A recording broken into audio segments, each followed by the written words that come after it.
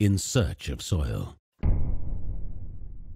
It's been a few years since we last chatted, yet I've followed your work from afar. I've always admired it. And one thing I've been thinking about lately, is there anything new that you've came across in the recent past that's really changed your view on soil or just blown your mind?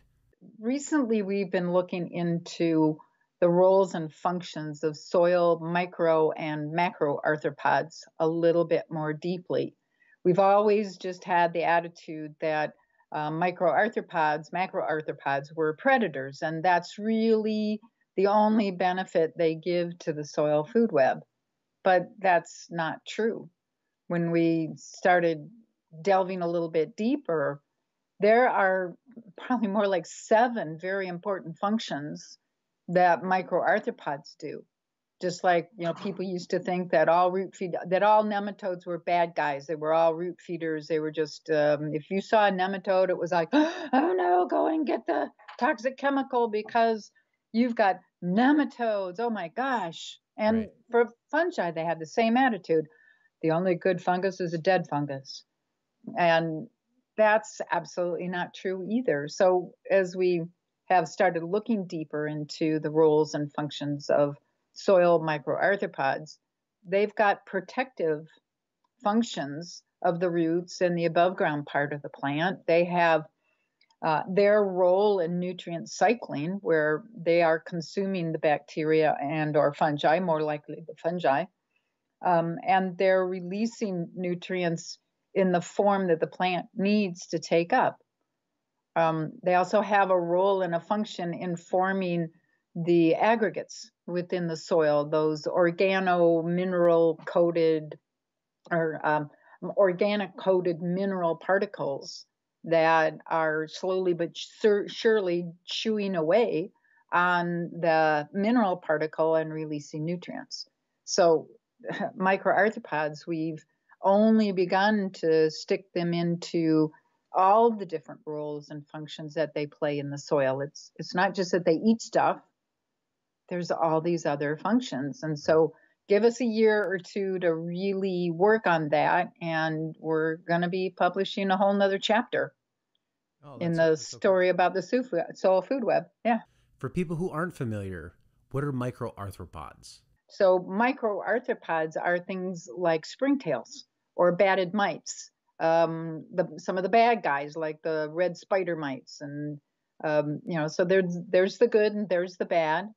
How do you manage your agricultural ecosystems so you're selecting for the good guys that will help plants grow versus the bad guys who are messages from Mother Nature saying to you, bad human being, you haven't been keeping your soil healthy. These bad guys are messengers to say, better pay attention, because if you ignore Mother Nature, what's going to happen? She's just going to send a nastier pest, a nastier disease-causing organism. And if you don't pay attention to that, she's going to send something even worse. So you better pay attention at the first message from Mother Nature. This is what that means. What is it I'm doing wrong? And what do I need to put back into my soil to reestablish that condition of health? If you're missing some of those microarthropods in your soil, what's the cause of that? Is that due to some of the same reasons why you might feel heavy weed pressure in a soil, just a bacterial fungal imbalance, or the right materials aren't present in the soil? Why are the microarthropods missing? Yep, same reasons apply, and you've got to now figure out which one. So you've got that whole phalanx of possible problems. What does it mean? And you've got to figure out what's gone wrong, because then you know what to fix. So that's why sending a sample or learning to do your own microscope work is so critical, because we've got a tool that's going to immediately tell you what's wrong. And that leads right to, how do I fix this? So now you've got to find a compost, or you've got to find a tea or an extract or something that will put those organisms back into the soil. So inoculation. And then you want to promote the habitat that allows them to be the winners. and still be there over time. So now we've got to look at, is your soil aerobic? Is water filtering into that soil correctly? Where's that compaction zone? Yep, that's what we've got to do. We got to get rid of that, or all the many different things that could be wrong with that soil. We want to figure out the cause of the problems, and that's, the chemical world looks at symptoms and tries to kill the symptom. Well, that doesn't solve the problem at all. We need to figure out what's the cause and fix that problem. If you think about the microscope, I think it's an underutilized tool when it comes to farming and gardening and really soil science for the amateur. I think people can get intimidated by it, and I don't think they realize the value of it. What are your thoughts on that? Yeah, well, when you figure that kids who are in kindergarten or first or second grade learn how to use a microscope within an hour or two time period, and you let them go and let them start looking at any of the choices within the classroom, go outside, grab a bit of soil, grab sand, whatever you want to look at, take a look at it. And they can do a perfectly fine job. It's, we're human beings allow themselves to be intimidated because I think their training has always been, don't touch that microscope, you could hurt it. No, you'd have to drop a microscope to hurt it. So as long as you're going through the steps and learning, there shouldn't be any problem. Anyone should be able to use a microscope. Please don't get intimidated by it. Come and work with us. We have people who will help you over their computers. So you'll set up your microscope, you'll get the camera going on your microscope, you hook your camera into your laptop screen, and you share screen with the mentor, and then they can tell you exactly what you're doing. No, that's not the next step. This is the next step. And so just write it down, here's step by step by step. And if you ever have any trouble, we'll come back and we'll repeat this session until it becomes second nature. Yeah, I would agree. I mean, sometimes we're our own worst enemy. And for people that have that intimidation or that fear, you offer courses on learning how to use the microscope when it comes to soil at soilfoodweb.com. Yes. Yeah. So we have the microscope course. So that's the foundation class number 4. We have the general overall theory of the soil food web approach. So that's foundation class number 1. Making compost, foundation class number 2. Making extracts and teas, soil, the foundation class number 3. And then we teach people to start a lab of their own, where you advertise and you let the local community know that you can take their soil samples and you can tell them how to fix their problems. So we're teaching people to run their own laboratories. We've got a consultant training program, so you can become a consultant and go out and help people fix their whole ecosystem. Based on all your years of looking through the microscope at soil, what are some of the most common issues you see when you look at soil under the microscope? What's missing? What are the problems? You begin to realize that you're missing massive parts of that soil food web. The only thing that most people see when they look at soil is a boatload of bacteria. And if that's all you've got in your soil, that's not soil, that's dirt. You're not going to grow plants without using toxic chemicals. Well, and then how much nutrient can that plant actually have in it if it's only getting an excess of nitrogen and phosphorus and maybe, if you're lucky, calcium? It's missing all the other nutrients. So how can that be healthy for a human being? So we've got to get this whole nutrient cycling system back into the soil. And that's what we mostly see, is that people are trying to grow plants in dirt, not in soil. So they can't possibly have healthy plants for themselves or their animals to eat. Yeah, I think all of us want healthy plants, not just because we only want healthy plants, but because we want to be healthier as people. And I mean, that's been emphasized here with the whole COVID-19 pandemic. When you think about bacterial dominated soils in a production setting? Maybe that's a garden, maybe that's on a homestead, maybe that's on a farm. What could people expect if they fixed that bacterial imbalance and they shifted the soil to more of a fungal bacterial balance where it was more even instead of being bacterially dominated? My expectation would be that weeds would go away, because as you get the fungi growing, those fungi put out the form of nitrogen for your crop plants, not for the weeds. So that would be my first expectation, is what you would notice first before anything else. Maybe secondly, that all of your seeds germinate more rapidly in a healthy environment. And then those plants are getting all the nutrition that they need in the proper balances, because it's the plant putting out the exudates, telling the bacteria and fungi what to do. And so the bacteria and fungi go do that because they're being fed, and they're bringing back to that plant the nutrients that that plant requires. So actually, I missed a step. The bacteria and fungi have to be eaten by their predators, and that's what releases the plant's available nutrients, because the predators have lower concentration of nutrients in their bodies, so they've got to exit the excess. So Mother Nature very cleverly designed this system to work this way, and it works very well until you start killing stuff. Right. Tillage is a huge problem. You till, you are asking for weeds. You are asking for a problem with fertility. Your plant's not going to have the nutrition, because with tillage, you sliced and diced and crushed all the good guy fungi. You wiped out your predators in the system, so the good guy nematodes are now gone, and the root-feeding nematodes are having a heyday out there. It's like, all right, all the competition disappeared. Look at this root. Chow, chow, chow. Right. And you start having problems. So, yeah, it's the things we expect to see is a reduction in the weeds. We expect to see seeds germinating faster. We see the plants themselves growing faster, having a more healthy color to them, because they're getting that whole group of nutrients that they require in order to be healthy. They start flowering earlier. They will set seed earlier.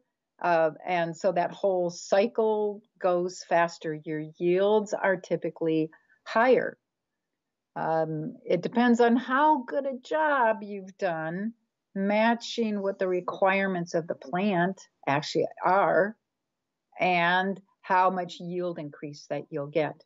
So people who haven't done a real good job of fixing the problem in the soil, they don't have a microscope. They're kind of trying to determine whether their plants are happy or not by the way they look. So they're less likely to get all of the benefits up and going in that first growing season, so that they may not see a huge increase in yields. If they would get that microscope and they'd be able to monitor what's going on in their soil, then they would be able to get those balances of the organisms up to the levels that they require, and much more likely, therefore, to have better nutrition in the crop material, in the food, as well as higher yields. In thinking about this fungal bacterial balance in soils, one of the things I always hear, a lot of times right here on YouTube in the comment section, is forests grow in fungally dominated soils and herbaceous plants or grasslands grow in bacterially dominated soils. I think that statement is oversimplified and overgeneralized. When you hear that statement, what are your thoughts on it, and what does the science say about that statement? When somebody says that kind of sentence, it is true, but it's minimizing the balancing that has to go on. If you're growing weeds, so if I can use my hands here, if your fungi are down here at the, almost nobody home, and your bacteria are up here at, oh my gosh, 15,000 micrograms per gram of soil for the bacteria, this is set to grow weeds. You've got to bring that bacterial population down by increasing the fungi. These two guys compete with each other. The normal community the bacteria are going to come down as your fungi come up. And so now you've got a situation where you might be growing brassica. Coal and kale crops require that kind of balance of bacteria and fungi in the soil. Well, if that's not what you want to be growing, you want to get that fungal to bacterial ratio closer together. Now you're growing tomatoes, potatoes, all of the solanaceae that we like so much. As we want to grow highly productive grasses, you want to get both the bacteria and fungi at the same biomass within the soil. The higher you can get that biomass, and notice my hands are now going up together, if we can get that balance, we'll get higher yields, the higher that fungal to bacterial ratio becomes. So what's the maximum yield that we can get in anybody's field? Well, we haven't gotten to that point where we don't get higher yields and higher yields and higher yields. We've got more research to do. What is that highest point? There's got to be a limit, but we haven't reached it yet, so I can't tell you what that is. But we can double and triple, quadruple, 10 times, 50 times more yield if you can get that biology going up higher and higher in your soil. But what if you want to grow shrubs? You want to grow grapevines, you want to grow blueberries. Well, then your fungi have to keep going up, because that's a condition that is going to grow much healthier. Blueberries, blackberries, wine grapes, whatever kinds of shrubs you want to be growing. If you want a deciduous forest, a healthy deciduous forest, that fungal component has to keep going up. Notice that the bacteria are not increasing, but they're not decreasing either. It's just that fungal component is going up. So you got to have the bacteria in there. And what people mostly don't really actually hear is fungal dominated. It's not like fungi are the only thing in that soil. There's just more fungi than there are bacteria.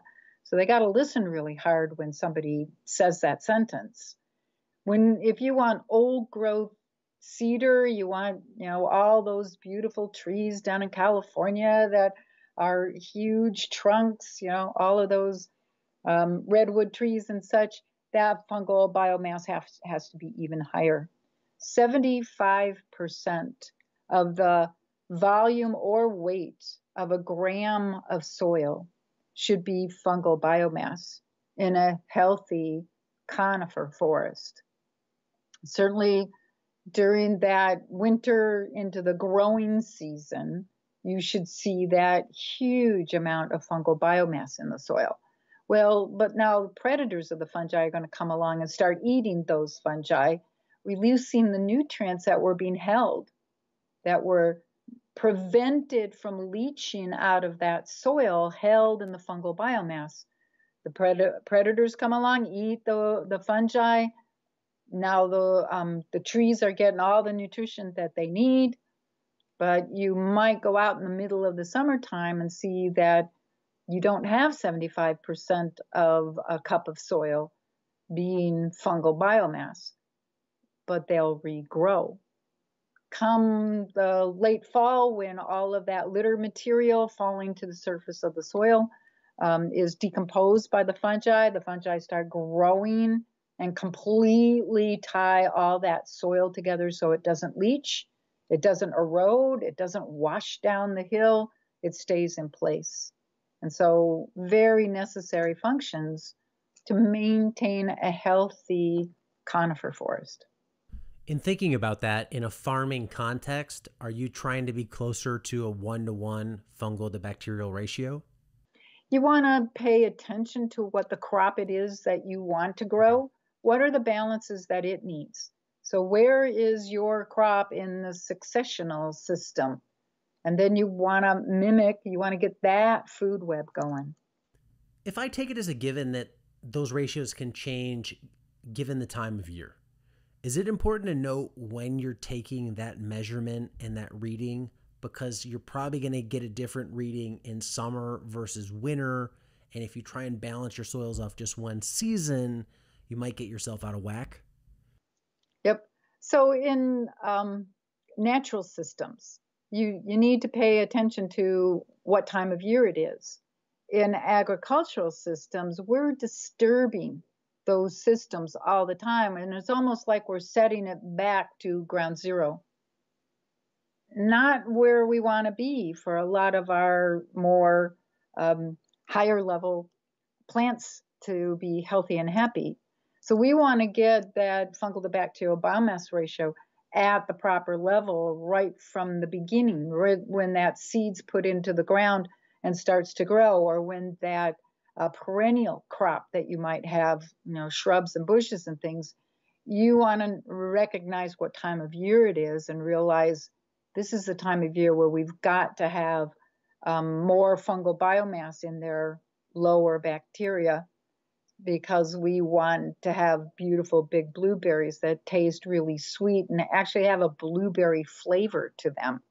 That's one thing I always notice about the blueberries grown with good biology, is they actually taste like blueberries, as opposed to something that's grown in chemical lands and it's just mush. You're eating Water.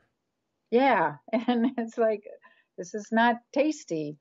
So getting the proper biology really lends so much more flavor to anything that you want to grow. If we think about that fungal to bacterial ratio in the soil and how it relates to specific crops, I see how that information could be valuable. Do you have, or do you know of a chart that's published that has different crops with the different preferred ratios for those crops? Yeah, so on our website, we have been adding that data, and I think there's a table on the website. Certainly, if you take the foundation classes, we go through that successional system over and over and over again. And anytime somebody who's taken the foundation courses, there's an information line that they can call into, or they can email us that question. So, if you've taken some of our courses, you should be able to answer those questions yourself. But, if it's like, I never heard of Elaine talking about, these kinds of beans, what is that ratio of fungi to bacteria that these beans require? And so just send us an email and we'll answer that for you.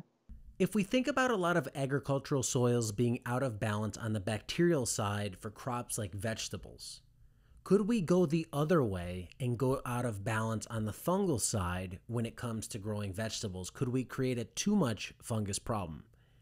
One popular method of gardening now is the wood chip or back to Eden gardening method. A lot of people use it. A lot of people say they get great results, and I think they look at their garden and they think it looks great. It makes them feel great. The results are anecdotal. They're not doing any sort of real analysis there. But by adding all these wood chips on top of the soil, could you be creating a problem by providing too much fungal food and thereby creating a soil that's out of balance towards the fungal side of things? Yeah, and you can do that because, think about what I was just talking about with the successional process. If you want to grow bushes, shrubs, you want to get that that bacterial to fungal ratio, like 2 times to 5 times more fungi than bacteria. Okay, that means this is not really good for growing tomatoes. Don't try to grow your tomatoes in this, because they're going to be hurting for certain kinds of nutrients. You really want that almost equal fungi to bacteria, but slightly on the fungal side to grow tomatoes. So if you're constantly putting wood chips or other fungal foods into that soil, sooner or later, you're going to go over the edge into something where you've got too much fungi. So you're not seeing as good a growth. Your tomatoes aren't as happy. Your corn isn't as happy. Your barley, your oats, things like that the hay in your pasture are not doing so well. That means you've gone too far. Well, what if it's the other way around? You don't have enough. Yeah, you got to get it into the proper balance for the plant that you're trying to grow. And so let's stop putting the wood chips into your garden bed. Right. because you've gone over that edge. Or what if you realize this and it's like, well, but I really need to have great tomatoes, and I promised everybody the most delicious tomatoes they've ever had. What do you do to switch this around? Really, the simplest thing to do is to go get some blackstrap non-sulfured molasses, because that is bacteria food par excellence. You want to get those bacteria revved up and get them going, you just put a very small amount of molasses into the soil, and you'll see your bacteria starting to bounce up. So if you were here, you're going to be here pretty rapidly. Don't overdo it. Get too many bacteria, now you're growing weeds. So you've got to be careful as you're doing some of these things. And that's where the microscope becomes so easy to give you the answers that you need. You take a sample of that soil, put it on the microscope, and now you look at the balance of the bacterial and the fungal biomass, and you know that you should not be putting on any more molasses. Right. Or you haven't quite put enough. Next year, don't put the wood chips in at the high concentrations that you have been putting the wood chips in. That totally makes a lot of sense. And I think it is a case of too much is not necessarily too much of a good thing. It's maybe this is a guy thing, but it's like when you go to do laundry and you pour the laundry detergent into the little cup and the lines right at the bottom, and you kind of look at that and say, that's not enough. And you just pour more in, and suddenly you have a Brady Bunch overflowing washing machine moment. And it is important to limit what you're putting in, but it's also, I'm realizing, important to know what you're putting into the soil, what it's actually doing when it gets to the soil. And you can't see that with your eyes. You can't look at the soil and tell. You can look at the plants or maybe analyze the plants and have some idea of what's going on in the soil, but you can't see into the soil. And I'm realizing the importance of a microscope here and how that can actually help you see what's happening in the soil so you can get some idea of what you're working with, what you're starting with, so you can adjust from there and you're not just pouring stuff onto the soil or layering stuff onto the soil, flying blind, not really knowing if you're adding what you need or not. Mm-hmm. Yeah, exactly. So it's a really useful tool to help you manage correctly. And, as the saying goes, if you can't measure, you can't manage. So where's your measurement tool? It's very simple to learn to use that microscope, identify these organisms, and know whether you should be putting on more molasses or whether you should be putting on humic acid. And whether you're adding molasses or humic acid or even compost to the soil, those are ways that humans try to build soil. We add stuff to the top, or we pour stuff on, or we try and turn stuff into the soil. But another way soil can be built is just by nature doing it. Plants. Putting plants in the ground and letting plants help encourage microbial life underneath the soil by getting that carbon pump going, collecting the sun rays, turning it into sugar, and then injecting that sugar into the soil to feed microbial life. When you think about plants building soil, are there fungal favorite plants? Like, I'm thinking cover crops that you could plant that would encourage fungi to grow either while the crops are living or that the fungi could feed off when the cover crops are terminated. What are your thoughts on that? Are there crops that are more fungally than bacterially favored? Yeah, if you want to use and see, we always recommend cover plants that are perennial, because and you want the really short, low growing ones. They put their roots down deep into the soil. Typically, they're perennial plants. They're going to get those down. They're somewhat woody typically, and so short, low growing things. So they're not going to interfere with whatever crop you're trying to grow. But you don't have to mow these down. You don't have to crimp them. You don't have to do anything year after year after year for the next 2,000 years. We could have the same cover plants growing and never have to do anything to add more mulch or add more compost or all the other things that are so laborious when we're trying to maintain a garden or an acre of your farm or something. So that could be enough. So that's enough, because they're going to, you harvest the above ground part of your plant, you let the residues fall to the surface of the soil. And because these cover plants are maintaining that biology in the soil, it doesn't matter that your crop above ground got all dried out, really hot, dry conditions, which is what we want to, before we harvest any seeds. But if your soil surface dried and got all hardened out, all of your biology has either gone down into the soil or a lot of that biology has died, which means now you're going to have to do something to bring back that biology that shouldn't have died. It should have been covered by something, but the easy way to do it is to seed in that perennial crop once, and then it's there forever. And it's going to protect your soil surface from drying out. It's going to protect your soil surface from one of the most compacting factors ever invented, which is rainfall falling from the sky and smacking on your soil. That's a compacting event. Oftentimes you will see the compaction layer forming at the surface, but if it's not forming here, it's forming down here, usually at about 4 to 6 inches. And there's a compaction layer in your soil that won't let your roots grow down as deep into that soil as you want them to grow. And then those cover plants will maintain the biology in your soil after you've harvested your crop plant. Right. So you're still making sure you're keeping the balance where it needs to be for whatever plant you're trying to grow. Make sure you're matching your cover plant to what you want to grow here. It means that you don't rotate your crops. You may rotate within the same successional stage, but you wouldn't want to grow brassicas here one year and then corn here the next year. The brassica wipe out all the mycorrhizal fungi that the corn has to have in order to be able to yield well.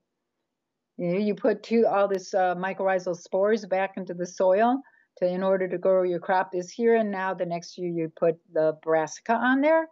You are not going to be growing brassica if you've got a massive amount of mycorrhizal colonization in that system. So you stop rotating kind of mindlessly. Right. You rotate and you stay within the same successional stages, not mixing these things that need mostly bacteria versus things that need mostly fungi.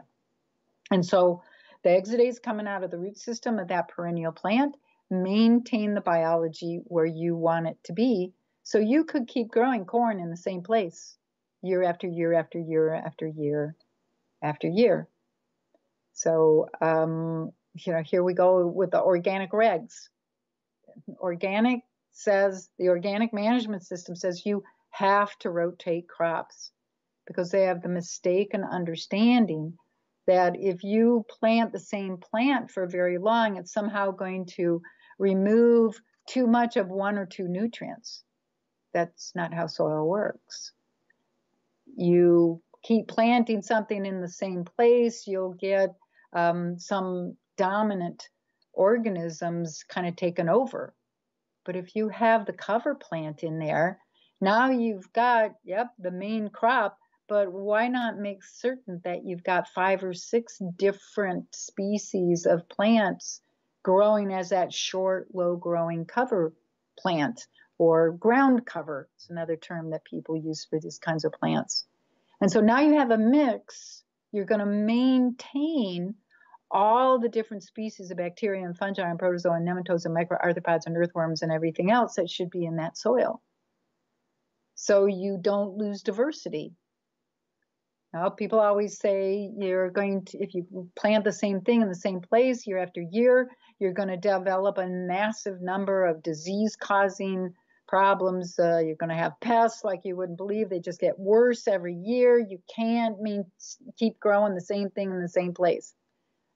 But you're preventing the diseases and the pest problems from developing by having this diversity.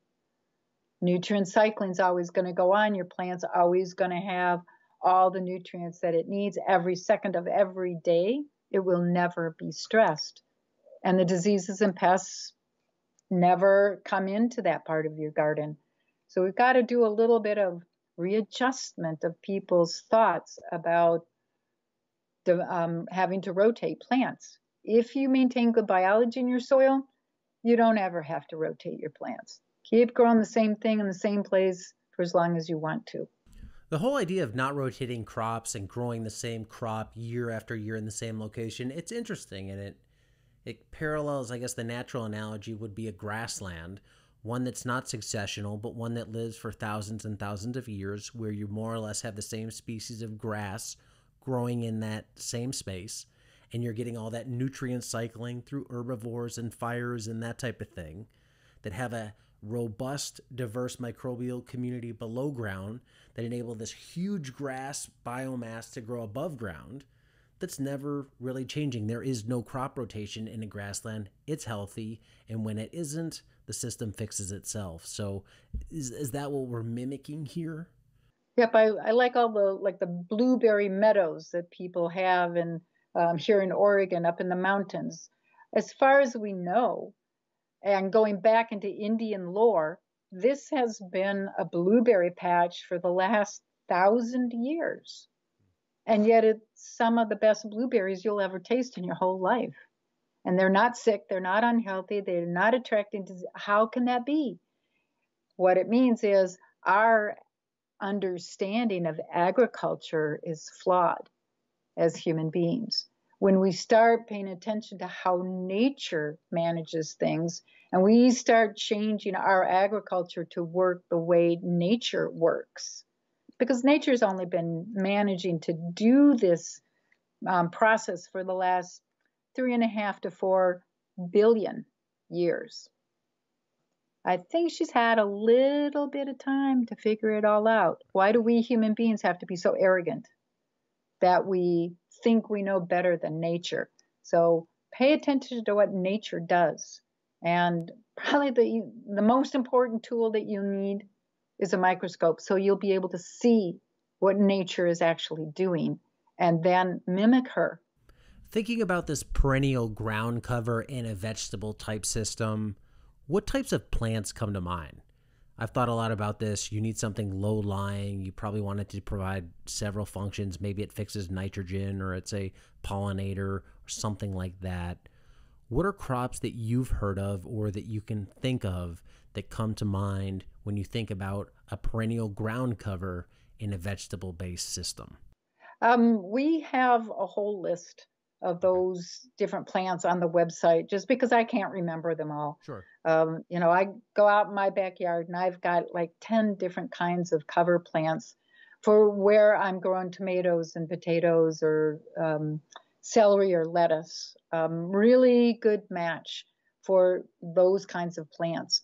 If you really want to grow the brassica, and a lot of people do, brassica, cold kale crops, you want to be pushing actinobacteria in that soil. So in your compost, you want to always develop that actinobacteria community. That's what prevents the mycorrhizal fungi from attacking those root systems of the brassicas. So if you want to have perennial understory plants, you want to go towards the creeping thyme, the creeping lavender. There's a whole slew of short, low-growing things that have very woody stems, and that's usually a good giveaway. So go to your seed catalogs and start paying attention to how tall do these plants actually grow. And Dutch white clover works really great when we're dealing with the tomatoes, potatoes, celery, those sorts of things. But the other clovers have driven me crazy. I bought the mini clover that wasn't supposed to grow more than 2 inches. Well, in my garden, under my conditions, those clovers grow to 1.5 feet. Right. So if you've got a good, healthy soil, look out for the claims about, yes, this is a mini clover. It only grows this tall. Sure. We tried micro clover. We've tried all the different kinds of clovers. They're fine under big, tall trees and shrubs. But you grow anything that's going to be shorter, No, it's not a good match. I remember where we grew a row of beets, and we had clover as the understory plant. So we dug out a big space around each one of those beet plants that we put in. So it must have been, 8 inches across. And we figured, okay, we've got the clover beet back. There should be no problem. We'll be back on Monday to see how things are going. So we left and we could see every single clover. We got back on Monday, we couldn't find the beets. Just swallowed The up. beet swallowed up, just covered by a layer of clover. And so now you have to dig in there and try not to rip up the beets while you're trying to rip out the clover. And just not worth the time and effort. Dichondra is another really good one for most vegetable crops. Dichondra typically doesn't get much taller than a couple of inches, and the root systems go nice and deep down into the soil. Pretty aggressive. They don't usually allow anything to grow and take over them. Grasses are about the only thing that, yeah, on occasion you're gonna come in and want to pull out a couple of the grass plants that are starting to grow real tall. But otherwise, dichondra works really well. So this is kind of headline material. I think it's an eye catcher, it's clickbaity, and it's a mind blower for some people. But do you think that if you got your soil in balance, microbially, biologically, that you could dramatically decrease weed pressure and potentially never or rarely see weeds in that soil again unless the soil was damaged? It would be a very rare thing. And then those weeds would be the things that would be sick and unhappy and unhealthy. And they often won't flower. They often aren't going to go through a reproductive stage. If you do see them reproducing, it's certainly easy enough to pull off the flowers. So on rare occasions, we'll find there was a bare patch or something. A mouse came in and had to dig up something. It buried something. A squirrel came and Right. buried an acorn. Okay, so we get the occasional weeds, but it's certainly not like something that you're going to have to come in and deal with, or walk down the row with your weed eater and just cut off the tops of the weeds that are growing above your cover crop. I love the idea of the perennial ground cover. And if you had to choose between keeping a perennial ground cover in place and adding compost to supplement the soil from the top, which one would you choose? Obviously, the perennial ground cover has some advantages, like it's less work. You plant it once and it keeps working forever underneath the ground. But there's also some types of plants and commercial crops that a perennial ground cover would be cumbersome with. So could you mimic the perennial ground cover with something like compost teas if you couldn't have a perennial ground cover at the same time as a cash crop, just given how these crops grow?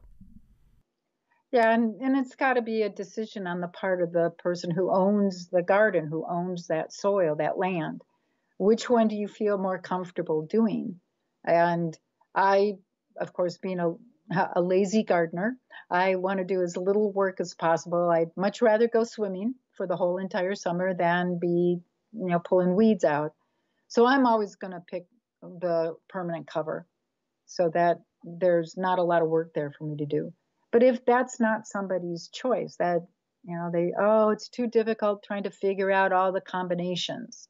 Well, then putting down the compost as a mulch, that's a really good way to suppress all of those weeds. Just make sure it's a thick enough layer. And then you've got to monitor it, because a lot of times the weather conditions are such that nice thick layer of mulch is going to almost disappear within 2 or 3 weeks, and it's gone, and you've lost your disease suppressive layer. So get back out there and put the mulch on again. Put out the compost teas, the compost extracts. Teas typically go on the foliage, where you might, certainly if in the past you've had a problem with a disease or a pest of some kind, protect the above ground part of your plant so that there's no surface that disease or pest organism can attack. So they'll go someplace else. They won't even recognize that your favorite crop is down there. They're going to go elsewhere because those insects home in on the compounds that are released by sick and an unhealthy plant. Insects are looking for something that's not doing well. And so I've always thought of those insects as being, or those disease-causing fungi, as being messages from Mother Nature about there's something wrong with the plant, there's something wrong with the soil, it's not getting the nutrition, it's not getting the protective compounds, so pay attention. And if you don't pay attention, Mother Nature is going to take a bigger amount of your plants next year, and the year after, it's going to be the whole acre, and the year after that, well, you can grow something else for the next period of time because you're not paying attention to what nature is trying to tell you. Let's say you are in a crop rotation where you have a bed out of production for some period of time, you grow a cover crop in it, and then you just rotate around between cover crops and cash crops. In the cover crop beds, how would you deal with that cover crop? Do you think there's a preference here between when you go to terminate the cover crop, you could either one, just mow it down or chop and drop it, leave it in place to just decompose on soil surface, or option two would be when you want to terminate that cover crop, you could just cut it off at ground level, leave the roots in the ground, take the tops, compost them somewhere else, and then reintroduce that compost back onto that plot. Yeah, I'm always going to walk around both of those.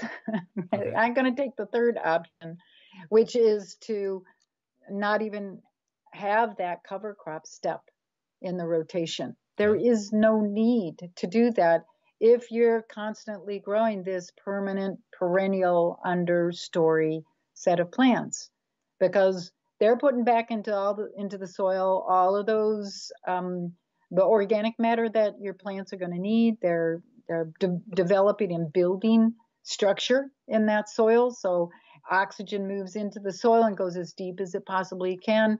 Water infiltrates such that half of all of those pores are filled with water. The other half is filled with air. And you couldn't ask for a better soil if you can get that done. So I just don't even want to think about leaving a quarter of my land or half of my land in without something growing in it that I can make money from. Right. As long as you're maintaining soil, you don't have to do that. You don't have to worry about crimping and mowing or buying the seed every year. Right. You have to go out and buy those annual plants. You put them in, you get them to grow, and then you chop them down. Doesn't that just seem kind of nonsensical? I'm with you. It's a lot of work, and there's a lot of challenges that go with cover crops. Yet I think people see seeds and they hear people talk about cover crops and they think that they have to do them or they should do them without fully thinking through why they're doing what they're doing. When you do have an alternative like a perennial cover crop, and I love the idea of a perennial cover crop, or probably better said, a perennial ground cover. But I think there's challenges with a perennial ground cover. It's something that's kind of new when it comes to production systems. It can potentially create problems with some crops, like low-lying crops, lettuces and things like that. You're not going to be able to use a perennial ground cover with those. Do you know of any examples of production farms that have perennial ground covers in place alongside production cash crops like vegetables? On small scale. Yeah. Yep. Okay. So quite a few people in California, up in Massachusetts, Iowa, various places, but it hasn't really taken off yet, because I think most people are going, I'll switch because it certainly sounds easier, but I want somebody else to start to do it first. Right. And so we got to get the innovators really clued into all of this. And so we're buying a farm for Soil Food Web School, working with other farms in various places around the world, that we are going to start doing this approach. Okay, cool. So come to the demos of where we're working. We've got people in Holland and in Switzerland and Germany and Portugal, Sweden. So well represented in Europe. We're working with people in Brazil and Ecuador and Costa Rica, lots of different places. So hopefully soon to be doing things in Southeast Asia as well. So it's come to the demo farms. Yeah, come to the demo farms and see what plants work for the different kinds of plants that we're growing, what the crops are that we're growing. You can get a good idea, and maybe even the mixture. And that's another business we plan on establishing is we'll get the mixes going in our property.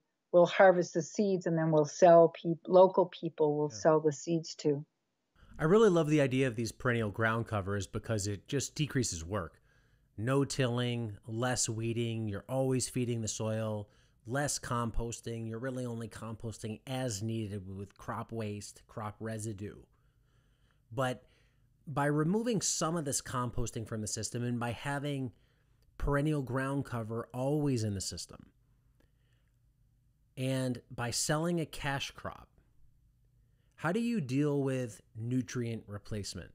If you're selling a cash crop, by default, you're exporting nutrients from your property because when the vegetables leave, they take nutrients that came out of the soil with them.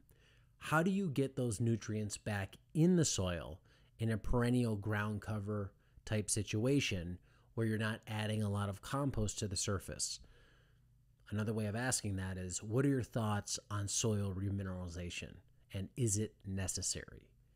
Because your soil is replenishing itself with all those nutrients by the fact that the bacteria and fungi use their acids, they use their enzymes to break down pebbles and rocks and larger chunks and boulders, and the bedrock is all being broken down, and that means more sand, silt, clay particles are being replenished. So, you might be chewing up some of the sand, silt, and clay and pulling all the nutrients out of them. But down here in the lower part of the soil, whatever depth your soil is, every second of every day, more sand, silt, and clay are being made. Right. And so till the day that you've chewed up all that sand, silt, and clay, all of the organic matter, because remember, the organic matter has all those nutrients in it too, already in the right balances. So what's wrong with growing plants in pure organic matter? It's got all the nutrients, you just have the biology. You have to have that biology in order to pull those nutrients out of that matrix that they're in, pull it inside their bodies, and then they've got to get eaten by the protozoa, the nematodes, the microarthropods, the earthworms, all of those good kids. And that's what releases those nutrients in plant available forms right next to the root. The root doesn't have to do any work. It just can take up, very simple, right from the local surrounding. It doesn't have to try to transport that nitrogen from 2 feet away. How long is it going to take that nitrogen to get to the root system if it's 2 feet away? Well, you've got a dead plant before it ever gets there. So all of those nutrients are in the sand, the silt, the clays, the rocks, the pebbles. And so when you think about that silica bilayer, that all of these mineral components of the soil are built, and in between that silica bilayer are all of the nutrients have already been pulled inside those structures. All you've got to have are the bacteria and fungi with their enzymes come along and pull out the specific nutrients that the plant's asking for. Look, I want boron. I'll give you this food if you go out and bring me back the boron. And then, over here it's saying, I need more zinc. I need more iron. The plant is telling that biology exactly what the plant needs and exactly what the bacteria and fungi should be bringing them back for the plant. What about replenishing nitrogen in the system? That's a big nutrient I think a lot of people freak out about. Where's the nitrogen coming from?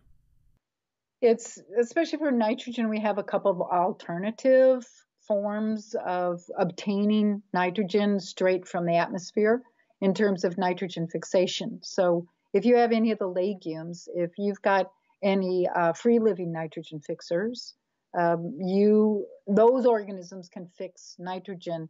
And that's one of the things about soil scientists and the way they explain the nitrogen cycle. They forget to tell you about any of the biology, any of the organisms that have to be there. It is the organisms that do all the transformations of the nitrogen from N2 gas into amino acids. That's the next step in the nitrogen cycle. You always read these papers that say nitrate was produced and released into the soil by these nitrogen fixing microorganisms. No, that is not true. That is not how it works. They forget a whole bunch of the biological steps that have to occur to convert from N2 into NH4 or NO3. So I go through that whole nitrogen cycle and how it actually works and show people what organisms are required for each step along the way. And, it is one more form, one more way to get that nitrogen into the soil in the proper form. What's the balance? NH4, NO3. It is the microorganisms that determine what kind of plant you're going to be growing. And so most of the time, you don't have to have nitrogen fixing microorganisms to do that job. Legumes and free living nitrogen fixers, the rhizobium and free living nitrogen fixers, are a small part of that pool. If you've got normal bacteria and fungi doing what the plant tells them, there is a massive amount of nitrogen present in the mineral forms of the soil, in the sand, silt, clay, rocks, and pebbles, etc. Your plant can live on that nitrogen. You don't have to add the nitrogen fixation. Well, but why not make one of your understory plants a legume of some kind? Yeah. Grow some, any one of those nitrogen fixing plants. Grow them in that mix, and you're just adding nitrogen icing on top of the cake. Shifting away from the perennial ground covers, let's touch on compost. One thing I see out there is a lot of compost usage, probably more in the category of overusing compost, applying deep, thick layers 4 or 6 inches at a time, sometimes several times a year. What are your thoughts on using too much compost? Is there a point on the curve where the curve flattens out and you reach the law of diminishing returns where more isn't better and you could get the same results with less and you could actually get worse results by adding more? So most of the time I get my best production in pure compost. So, if you're adding 2 or 3 or 5 or 6 or 2 feet worth of compost into your beds, is it going to be a real problem? Well, the problem comes because they don't have the biology in that compost. It is the microorganisms that form the structure which allow oxygen and water to move into that material and move all the way through. If you have a massive downpour, if you have a really wet springtime and it doesn't stop raining, that whole pile of organic matter, no matter how little it or big it is going to get totally waterlogged. And that's the danger. As soon as you reduce oxygen concentration in that compost or in the soil that's got a decent amount of organic matter in it, those organisms are growing utilizing that organic matter, but oxygen's not able to infiltrate through something that's waterlogged. And so now you go anaerobic. All those beneficial organisms are going to go to sleep. They're going to form dormant stages because they can't tolerate, their enzymes won't work. if there's too little oxygen present. If it's waterlogged, oxygen cannot move through water very rapidly at all, which is why you and I cannot live in the water. Not enough diffusion for us. So these organisms are going to go to sleep. If they catch on that things are going south, that it's getting anaerobic, they're going to produce dormant stages, which means whenever it does get aerobic again, they'll be able to germinate and start to grow. So they're just going to hang out until the conditions get better. But as soon as those anaerobic organisms say, whoa, oxygen's disappearing, I can germinate, I can grow, and now my enzymes will work because my enzymes are destroyed by oxygen. And so now you start getting your nitrogen converted into ammonia. And of course, anybody who knows about ammonia trying to grow a plant, it kills. Ammonia will directly kill your root system. It will kill your above ground part of your plant. So if your soil, if your compost is going anaerobic, you're going to take all that wonderful nitrogen that's present in that compost or in that soil and start converting it to ammonia gas. Well, you can smell that when that's happening. Your soil is going to be left with a really dark black color to it. Under anaerobic conditions, the anaerobic microorganisms are going to use their enzymes to convert the sulfur that's in your soil, the SO4, SO3, S2O3, S2O4, whatever form of sulfur you've got in your soil, and they're going to convert that into hydrogen sulfide, H2S. That will kill your plants. It leaves behind a dark color in your soil, and of course you can smell that sulfur compound as it comes off your soil. It's, the smell of sulfur smell, wonderful rotten egg. That's what the word I was trying to think of. Rotten egg smell is what's going to be left. So you're going to be losing all your nitrogen. You're going to be losing all your sulfur. And finally, you're going to lose all your phosphorus. Right. PO4 is going to be converted into phosphine gas. And you wave goodbye to all your nutrients. And your plant's going to be killed by the alcohol that's being produced or by the really low pH organic acids that are being produced. People often say, a pH of 4.5 is perfectly okay. You want to grow blueberries in a soil of pH 4.5. No, because the only way to reach a pH of 4.5 in soil is for it to go anaerobic. And that's going to, all of these things contribute to the death of your plant. Exactly what killed your plant? Any one of these things. So as soon as that goes waterlogged, you're in trouble. As soon as oxygen can't move into that soil.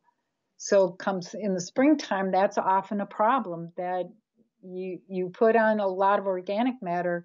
The organisms are growing really fast in there. So it goes anaerobic really rapidly, and you're going to lose your starts. You're going to lose the plants that are in that material. So don't make the mistake of blaming the compost for something that waterlogging was actually the culprit.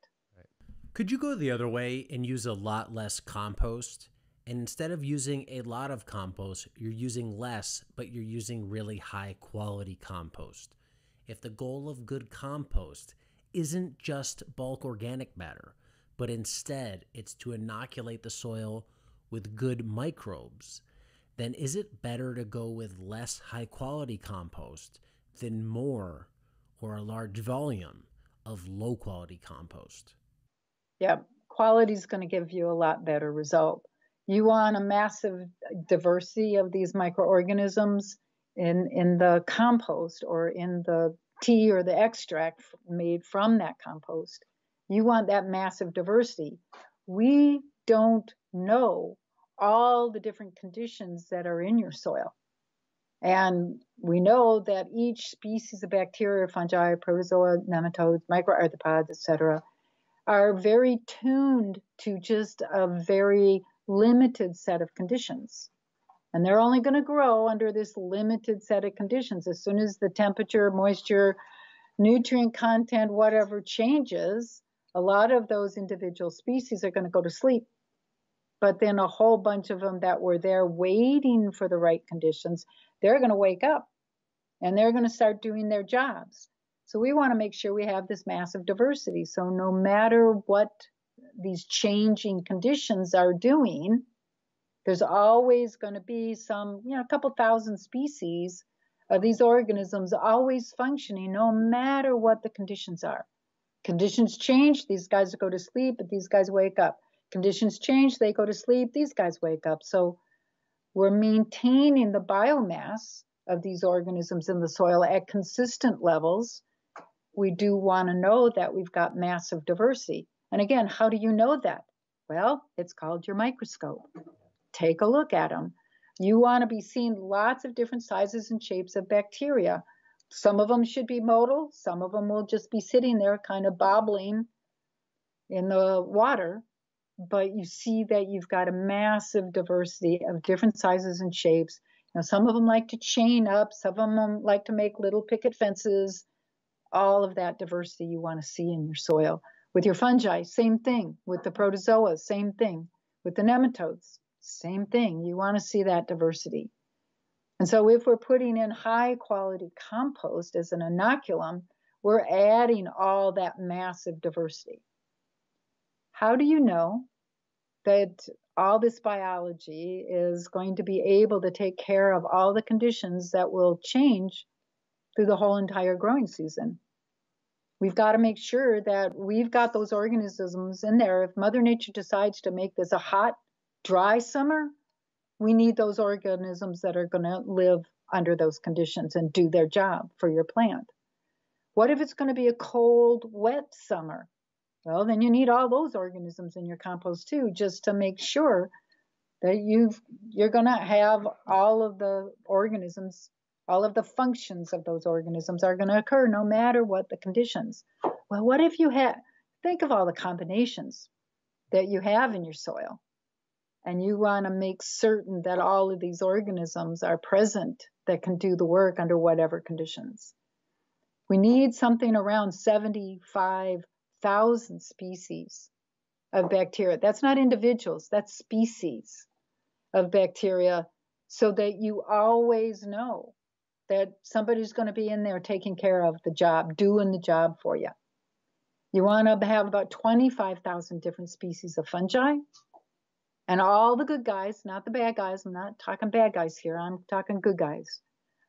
They all have to have aerobic conditions in order to do their jobs. They all have to have food.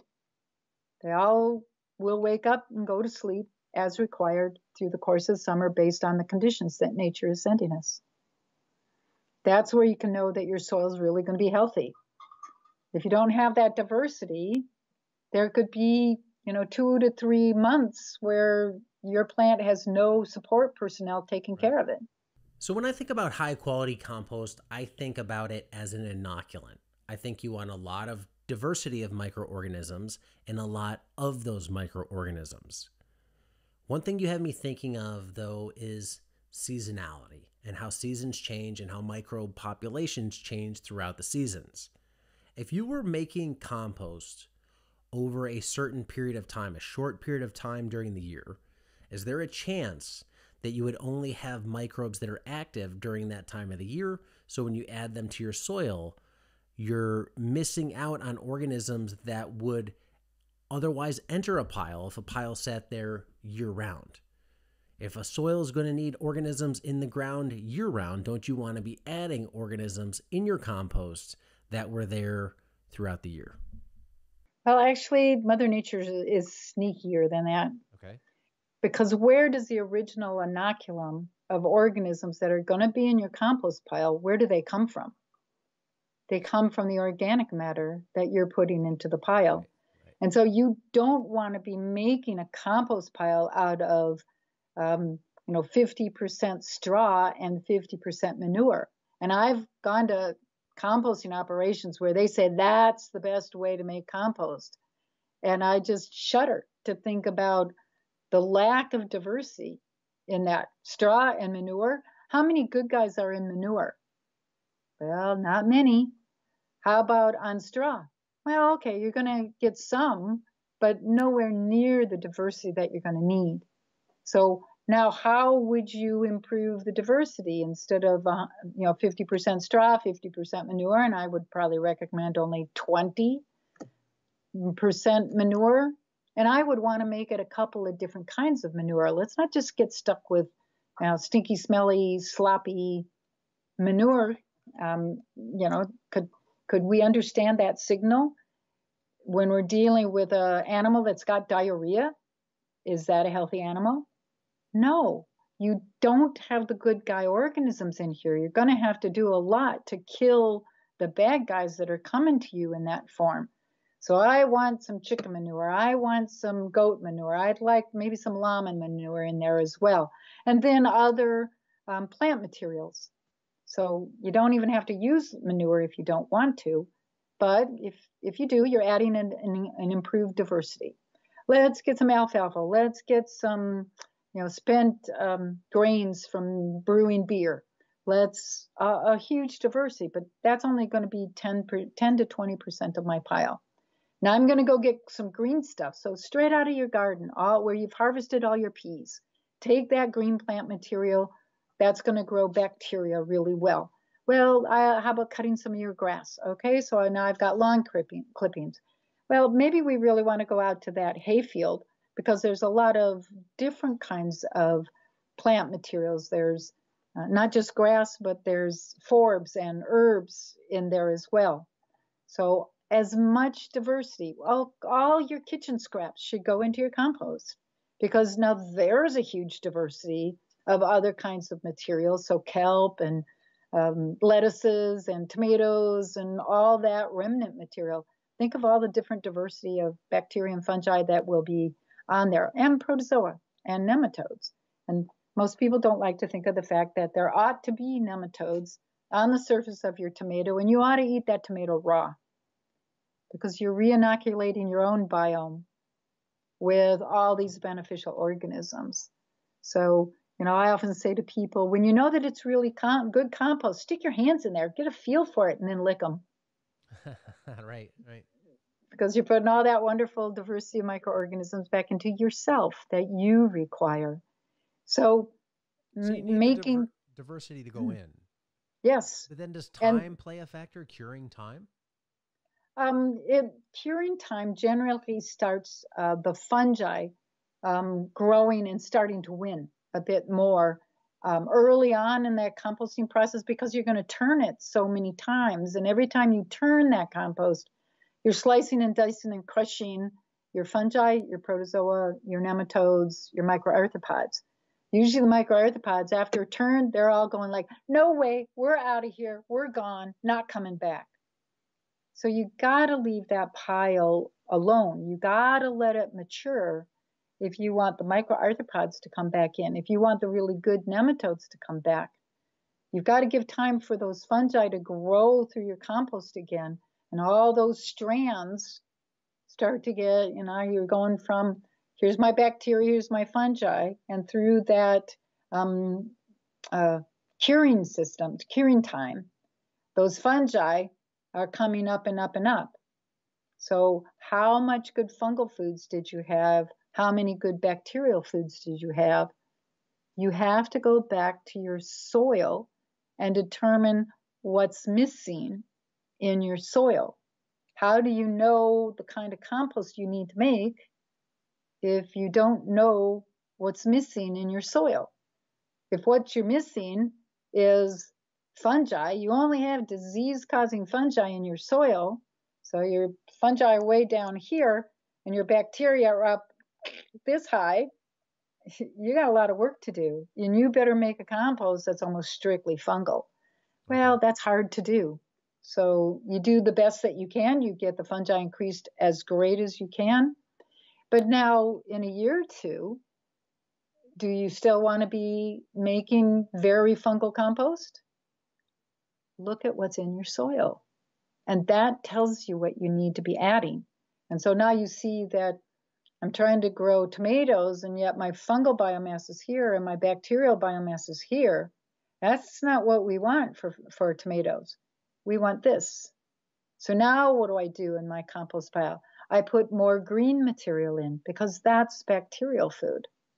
And you get that ratio of bacteria and fungi back to what it needs to be to grow your really healthy crop. And you've only had to go out there once to fix the problem.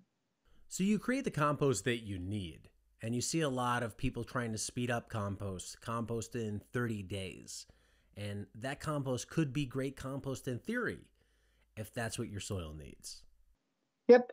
And if, when you're first making compost and you're kind of in this, I've got to get this compost in before I plant my plants. So I've got to hurry. And I forgot to get started. Okay, so we want to hurry along the process of making compost. So it's a 21-day process. If you really push it, it's a 21-day process to bring that temperature right back down to ambient. Do you really have as much diversity as you could have? Well, way better than the diversity that's in your dirt. So get started with the process. But after you've gotten started and things are starting to get balanced and not so much work to do, now let that pile mature longer. Make a compost this spring that you're not actually going to put on until after harvest next fall. If you made a compost last November and you're just putting it out now, check it, make sure that it's got really good fungi in it, that what you want is there. And because you can always alter it by putting in the right kinds of foods. Yeah, that makes a lot of sense. When we think about adding compost to the soil, we're adding organic matter to the soil. And when you think about organic matter, that's one measure that a lot of people use to judge their soil. They say, I started at 1% organic matter and now I'm at 5% organic matter. What are your thoughts about evaluating soil quality based upon the percent organic matter in that soil? You can get tricked by relying on just that one thing. It's like relying on temperature to tell you whether you're healthy or not. Well, your body temperature is not going to be increased when you're dying of cancer. Sorry. Right. It's only good for certain things. Soil organic matter is good for certain types of information, but it doesn't tell you what's going to be going on with the biology. We hope that when we put in fungal foods, that it's going to feed a whole bunch of fungi and fungal biomass is going to increase. What if you have no fungal spores? What if there aren't any fungi in the compost or no fungi in your soil? So you put in fungal foods. It's kind of like going out into the middle of the Sahara Desert and putting down the most incredible smorgasbord that anybody's ever seen on this planet. Nobody's there to eat it. So what good did it do? Same thing with our compost. You've got to make certain that we have really good fungi in that pile, especially if we're putting in lots of good fungal foods for those organisms. So be checking your starting materials and making sure you got some good fungi. And when in doubt, go out someplace and take just the smallest, tiniest little hand of something that's got some good fungal strands in it. You don't need much. We do not need to be destroying our ancient forests in order to build you a better compost pile. So only take a very small amount. Spread that through your compost pile at the beginning of the composting process, so that if there were any diseases or pests in that little handful, you're going to deal with them. If you look at your compost at the end of the composting process, and you can see that there's not a lot of really good fungi in there, you'll probably want to go out and buy some inocula. So go out and get some turkey tail, go out and get some oyster mushroom, go out and get whatever mushroom you want, or one of the spent blocks from a mushroom farm. Just make sure they don't autoclave it before they sell it to you. you add that into your compost pile. So you can always go to your grocery store and buy those mushrooms. You can go buy the blocks from someplace that's not going to autoclave them, so that you can be adding inoculum that you know has no disease or pest organisms in it. Mm-hmm. So you're not giving yourself a worse headache than if you hadn't put any of that inoculum in. So always building that material. Focusing on organic matter for a second, what are your thoughts on organic matter and that potentially being too high in the soil? Is there a point at which you would say there's too much organic matter? Here's where I'm going with this line of thinking.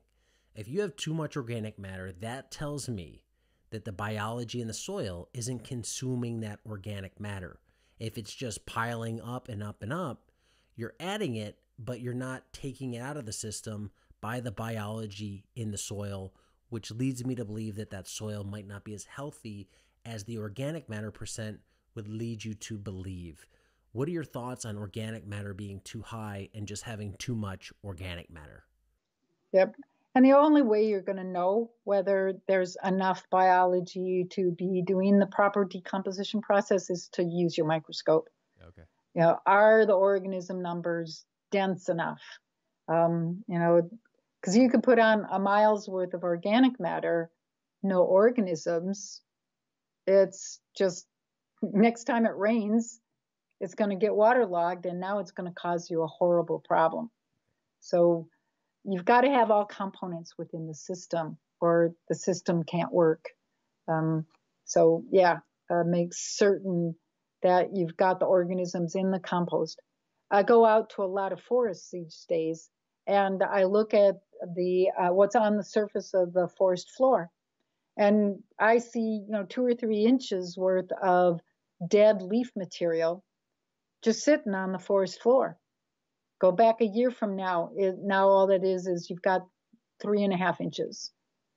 Next year it's 4 inches. Next year it's 4.5, and it just keeps getting deeper and deeper. And what that tells me is there are absolutely no fungi in this poor forest. This is a dead, dying forest that I'm walking through, and it tears at your heartstrings to realize that you're walking through something that probably human beings destroyed because of drift of toxic chemicals, because somebody came in and said, oh, these poor trees aren't growing very rapidly, let's put out an inorganic fertilizer. And they absolutely killed all of the biology that makes that old growth forest be an old growth forest. So we have to make certain that the whole system is functioning. Make sure that you've got the microorganisms. Well, if this is an old growth forest, I better be seeing bacteria and fungi in the proper balances. I need to see protozoa, bacterial feeders, strictly bacterial feeders for the most part. I need to see some protozoa, but I don't want to see really high levels, because the fungi and the fungal feeders should be the things that are really high in numbers. I want to see my fungi really high when I pick up a handful of that soil and break it open. Lots of good fungal strands in there. But then I also want to be seeing the nematodes in there, and I want to be seeing the microarthropods, whose function is to eat that fungi, releasing the nutrients so the plants can grow. I want to see earthworms. I want to see encotriids. I want to see spiders, and everything should be present so this can function properly. So it's not just organic matter. We can't use that as the sole determinant of whether this system is healthy or not. We've got to be looking at the biology as well. Let's say I wanted to add more fungi to the soil. I wanted to increase the fungi relative to the bacteria in the soil. And let's say this is good garden soil. It's not some burned out row crop field. And let's say I'm adding a compost that I think has a high amount of fungi in it. When I introduce that compost to the soil, I'm inoculating that soil with fungi. Can I assume that that soil has enough food for those fungi to survive? Or am I potentially just adding a bunch of fungi that aren't going to have a food supply and they're just either going to die or go dormant because they don't have what they need to thrive and proliferate in the soil? So, should I think about adding the inoculant, the compost, along with a fungal food at the same time? Again, as the microscope is the easiest tool to tell you if the fungi that you've added to the system are still growing. You can also be looking at decomposition rate of the fungal foods. They should be disappearing if you've got that adequate fungal biomass functioning in that material. Is the root mass from previous crops a fungal food? Typically, yes, it's more on the fungal side than it is on the bacterial side because the plant is typically going to be storing nutrients in that root system that are in a form that's long-term storage. So it's protected by being structurally very difficult to break down. Or the bacteria would break in and wipe out those root systems during the winter time. So roots tend to be more on that fungal side. It depends on exactly which kind of plant you're looking at.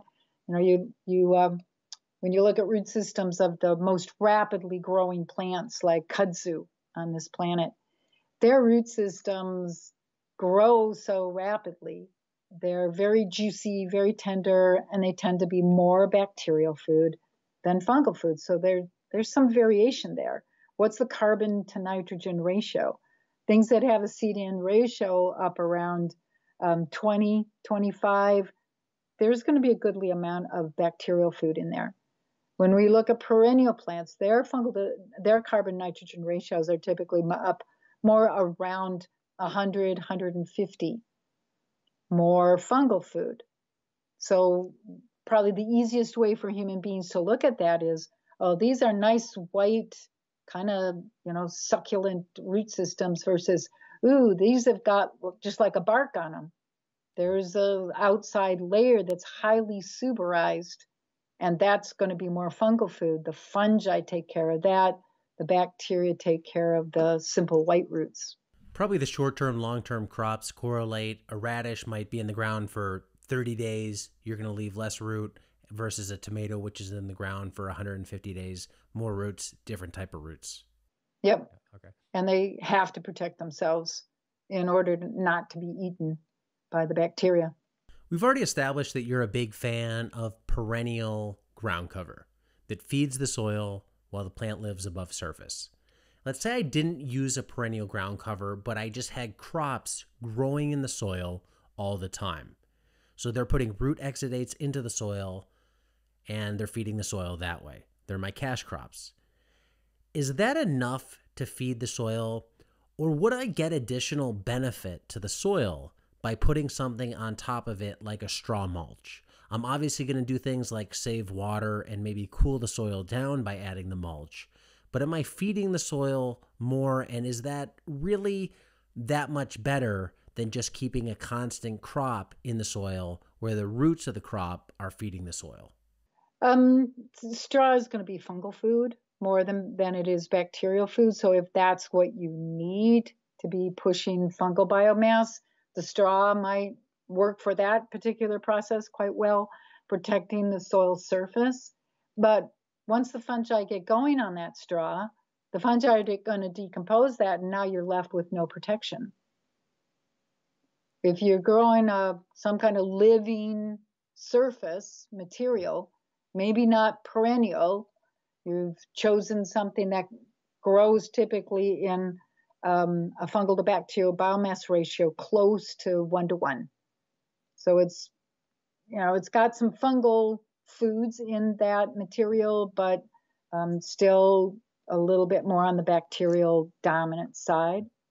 As long as those are the plants that you want to be, you want to put in tomatoes, potatoes, and things like that into those kinds of beds, then that's a good match for what you do want to be growing there.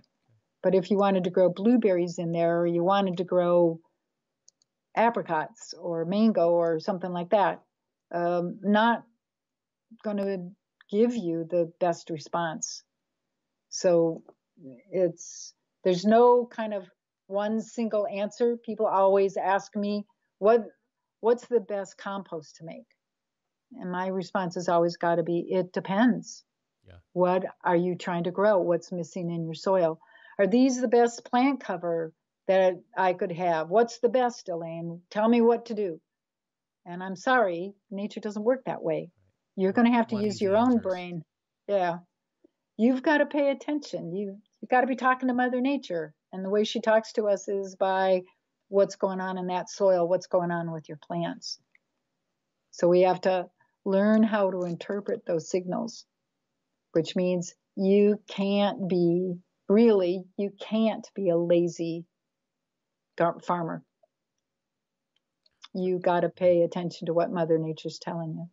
So, in terms of quality compost, you've looked at a lot of compost on farms, you've made a lot of compost, you've looked at a lot of composts under the microscope. What are your thoughts on biodynamic compost? It gets a lot of hype, a lot of people believe in it, a lot of people really advocate for it. Is that compost better than their average compost? And is it all that it's cracked up to be? There's nothing that does it all for all conditions, all places, all crops, etc. It's you got to fine tune it more than that. And Robert Steiner came up with systems that worked really well for the part of the world that he was working in. He was paying attention to what Mother Nature was telling him. And now, how do you get those concepts across to the general public? And so he tried very hard to do that. It's his followers that really take what he was talking about and turn it into this hardcore, this is the way Steiner said it has to be done. It's, page 25, it says, this is what you have to do. When he was probably, my belief is that he was probably trying to answer somebody's specific question about what was going to work best in their land under their conditions, in their climate, yada, yada. And it just gets too hard line when people do that. And it scares me a lot when I think about, people being proponents of what I do, and they get just a little too rigid. Everything's got to have this. Well, no. The sentence we should always be using is, it depends. Take a look at the system. What's lacking? What are you trying to grow? What are the weather conditions where you are? We're going to do different things in Iceland than we're going to do in Panama. Period, full stop, across the line. Well, it's not the same crops in those two places. It's, you're got freezing soil most of the year. In Iceland, you never have freezing conditions in Panama. So the overarching principles are the same everywhere on the planet, but they have to be interpreted for the place and time. So at the end of the day, would you pay money, a lot of money, to get like this much inoculant to add to a compost pile? Do you think that you're going to get the results? Would you pay the money? Probably not. I would multiply it. See, what I would do is take that inoculum, put it into a compost mix. Find out what's the inoculum, what's in that inoculum. Is it just bacterial? Does it have the fungi? Does it have the protozoa? Does it have the nematodes? And I would be willing to bet you that you don't find any inoculum that comes in a little tiny container like that has the whole food web in it. Mm-hmm. Those are probably a couple of species of bacteria in there. If you're lucky, there might be some fungi.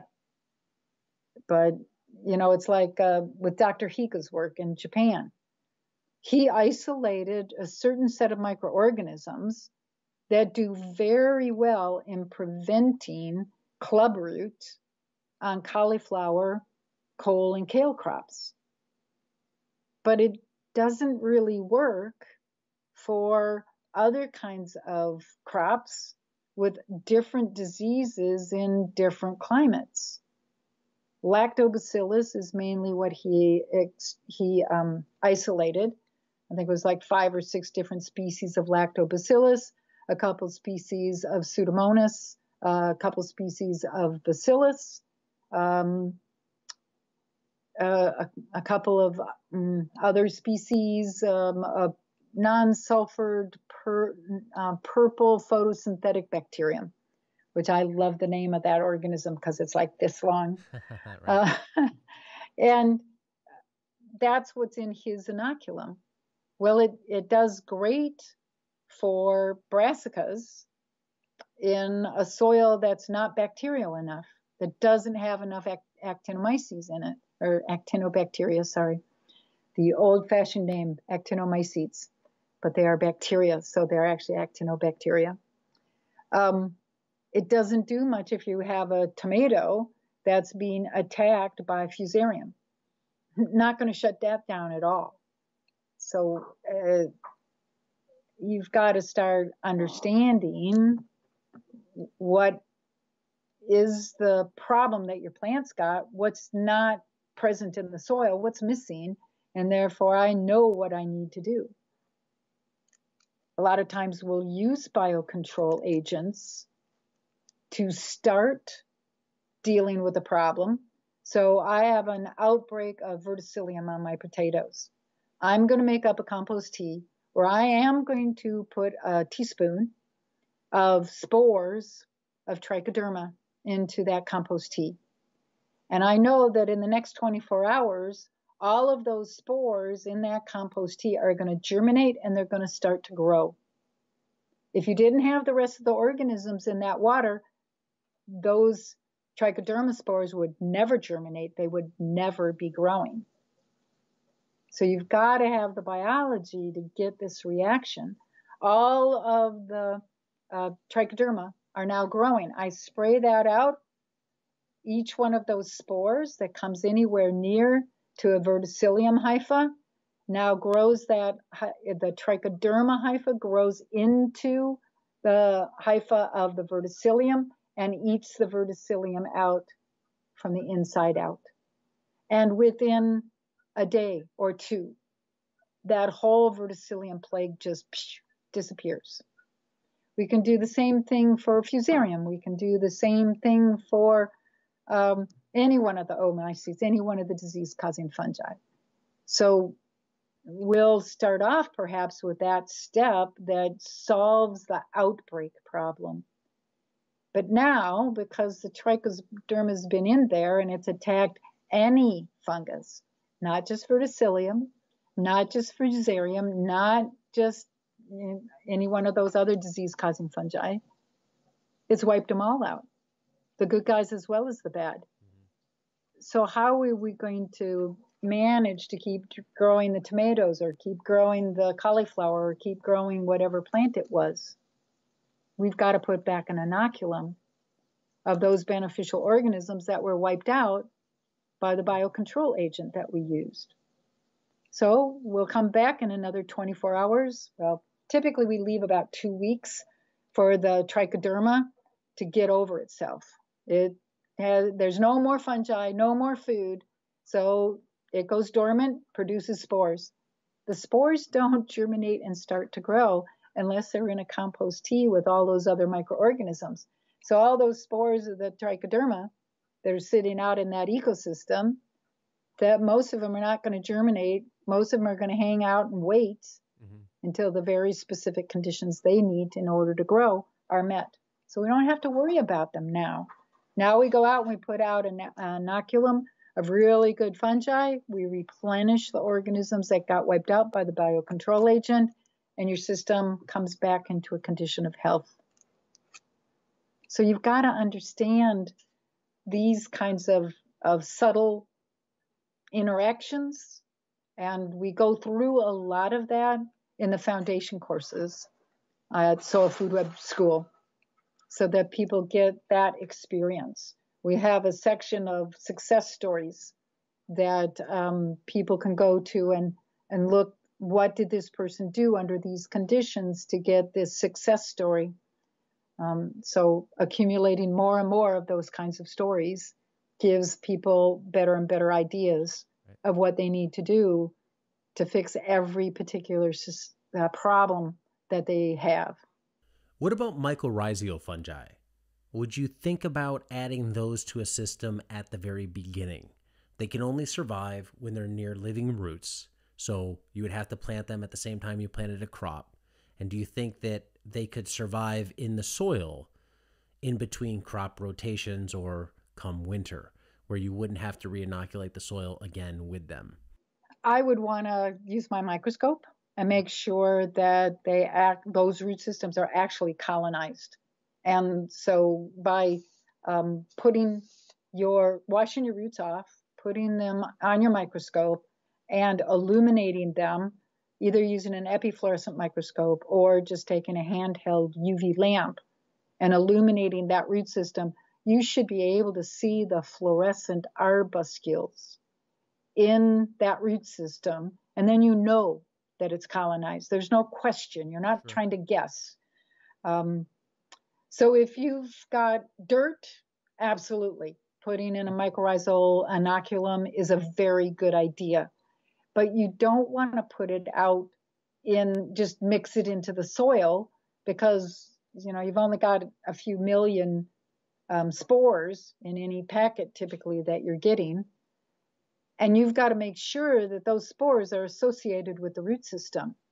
And if you just mix the spores into the soil or into the dirt, you're probably not going to get any, or very few of those spores are actually going to get within 10 micrometers of that root system. That's about the distance that the spore has to be for it to germinate and grow and make it through and colonize that root system before it runs out of the energy that was in that spore.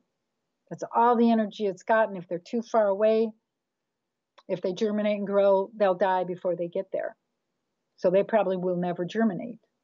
So what I like to do instead, if you're going to put a plant in that requires mycorrhizal colonization, and not all plants need mycorrhizal fungi, and there are some plants that will be harmed by mycorrhizal colonization.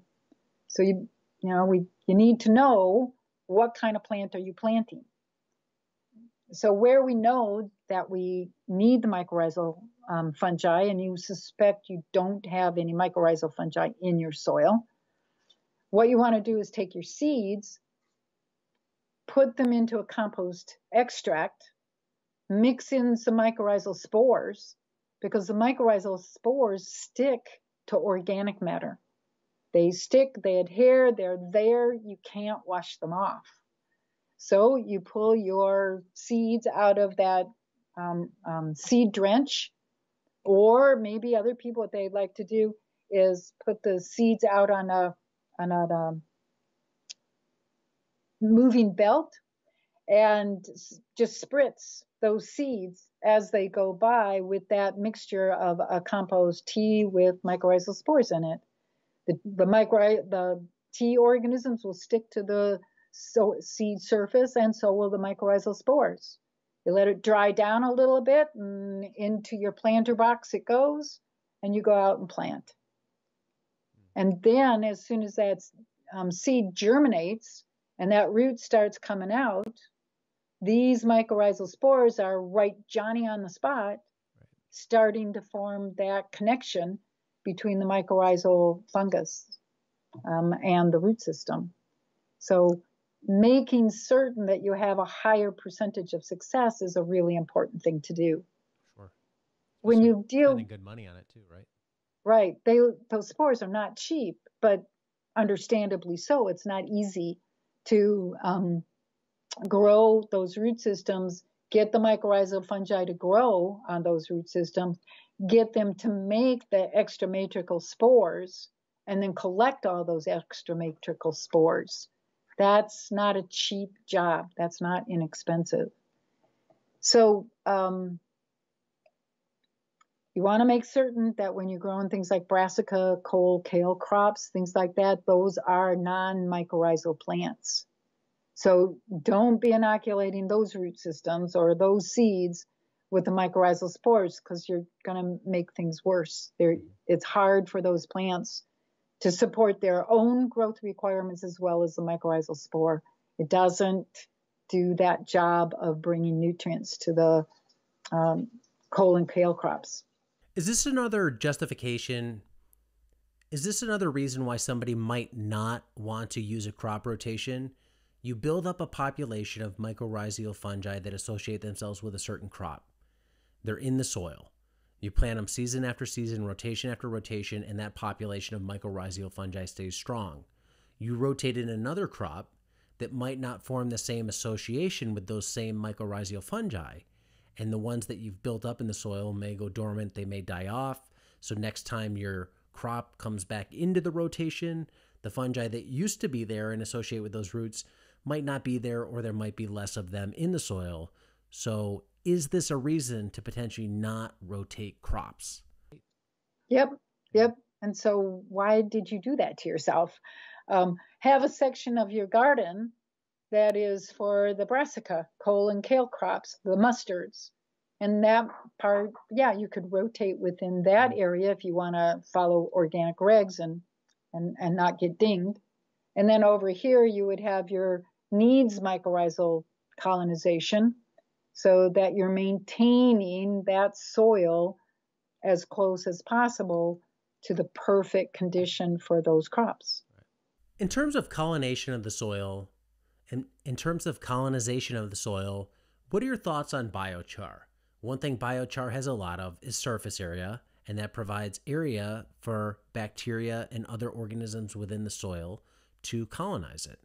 There's a big push behind biochar. There's a lot of advocates of it. What are your thoughts of it as a soil amendment? Is it worth it? Would you use it? What are your thoughts? People will say the same thing about putting clay into compost. You need to give the microorganisms more surface area to grow on. And I always like to kind of point out to them that there's a lot of organic matter in a compost pile. How much surface area does that organic matter have? More than enough. There is buku surfaces. Adding more surfaces that need to be colonized, is that going to improve things in that compost pile? Is it going to improve things in your soil? If you've got 3%, 10%, 20, 50% organic matter in your soil, how would adding biochar really make that much of a difference? So I don't buy that one, especially if a biochar doesn't have any bio on the char. I don't think that's particularly very worthwhile, unless, of course, you've got a problem with huge compaction. If you've got a lot of compaction problems in your soil, now mixing in biochar, that's going to give you fluff. That's going to force airspace in there. And so you can see a big effect with biochar if you had compaction problems in your soil. Well, what if you don't have compaction? I don't see any benefit to adding biochar if you've already got good structure in your soil. You don't need to add air spaces to allow oxygen and water and organisms and roots to grow through. What really are the nutrients that are inside biochar? When you start looking at wood chips, it's mostly carbon. It's got a little bit of nitrogen, a little bit of other nutrients, but nowhere near what your plant's really going to need. So we did an experiment when I was at Rodale. So we looked at where we added a small amount of biochar. I can't remember exactly how much. A little bit higher level of biochar, a lot more biochar, and then where we did nothing. We didn't add any biochar at all to that soil. Otherwise, the practices were exactly the same on everything in that field. And as the crop grew, and I think it was soybean, it's probably soybean, As the soybean grew, there was absolutely no difference in anything. They were all the same height. They were all had the same nutrient concentration. The biology in the soil was the same pretty much throughout, because it was a soil that was already pretty good structure because of all of the organic material in there, all the organisms. I mean, this was Rodale. They're one of the original organic farms on the planet. So it had good structure.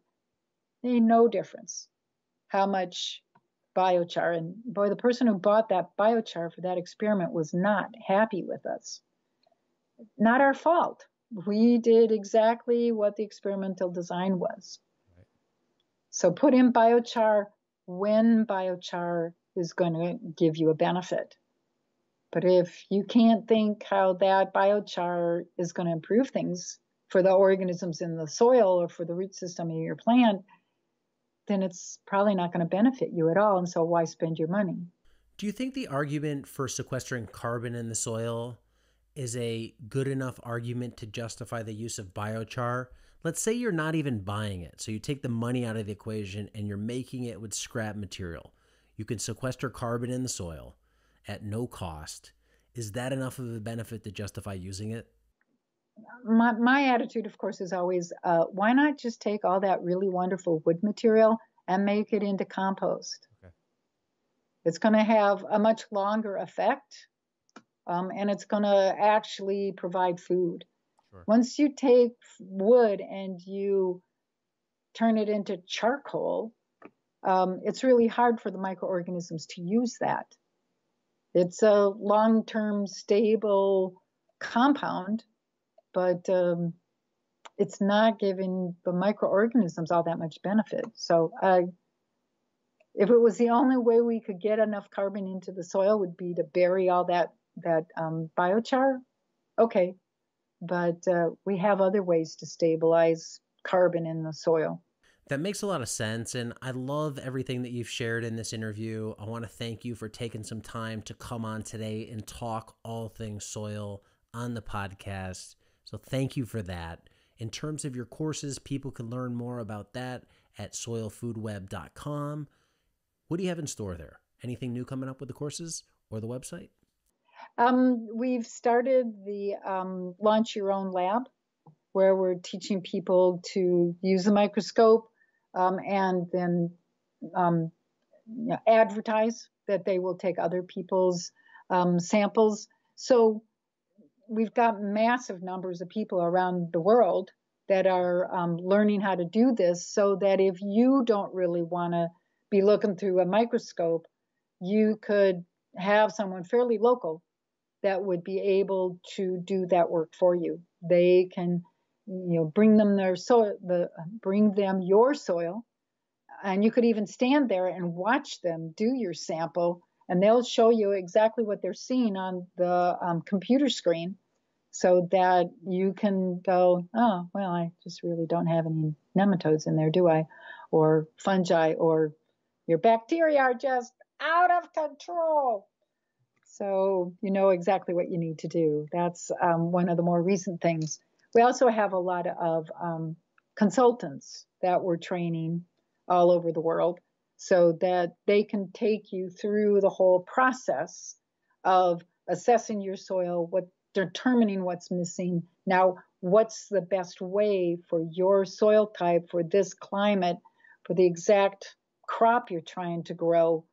What's the best way to get that biology into the soil so you have the greatest improvement as rapidly as possible? So that's what we're training our consultants to be able to do with people. So keep an eye out for those folks, and contact us if you want to know who's closest to you or who works on the kind of crop that you are working on and you'd like to have some help. Hi, everybody. Thanks for watching. Subscribe here to get the latest from the show. Also, be sure to check out some of the great clips and watch the full interviews right here on In Search of Soil.